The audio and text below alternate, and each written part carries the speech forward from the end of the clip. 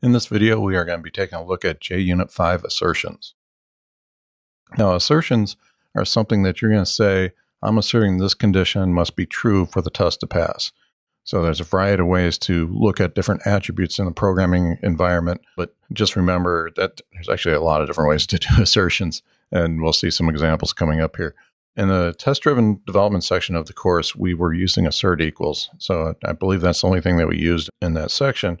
And basically we're saying assert 2 equals 2. So we're always looking for that equality. We can also do assertions of not equal, not null. There's actually dozens of them, and we will take a look at the assertion API here in just a moment. Now, usually the assert methods are going to be overloaded to provide an optional failure message. So here I'm showing assert equals 2 and 2 values do not match.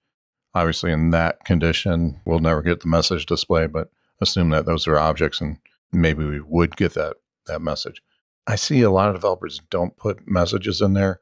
From experience, when you're doing testing and you have a test fail, that initial message may not be very meaningful, but to have a message there can be very helpful for things that could fail. So a lot of times, if you see something run on a CI build server, you look at these values and you're like, oh, what's that? And so these little messages here can definitely help you out in the long run.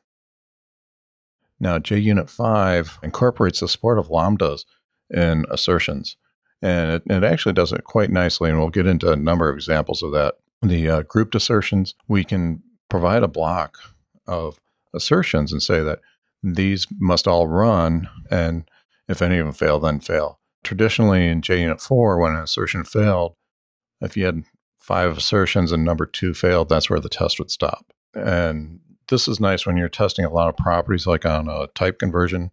I've seen a lot of problems there where you fix one, run your test again, then there's another broken. You fix that, run your test again, another's broken. So having grouped assertions is going to be really nice for that. So you could have several test failures, several assertion failures, and you can go back and fix them all at the same time. Dependent assertions, we'll get into an example of that. This allows for blocks of grouped assertions. So you can do some very flexible things with that, say, to only continue on if certain conditions pass.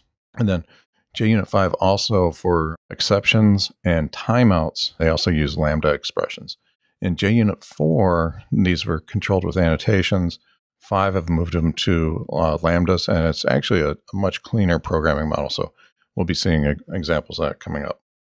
Now, JUnit 5 also will work with all the popular assertion frameworks. Generally speaking, you just need to include a dependency for your desired framework. There's no way that I can get into that. There's literally dozens of variants out there, and I'm not being exaggerating at all.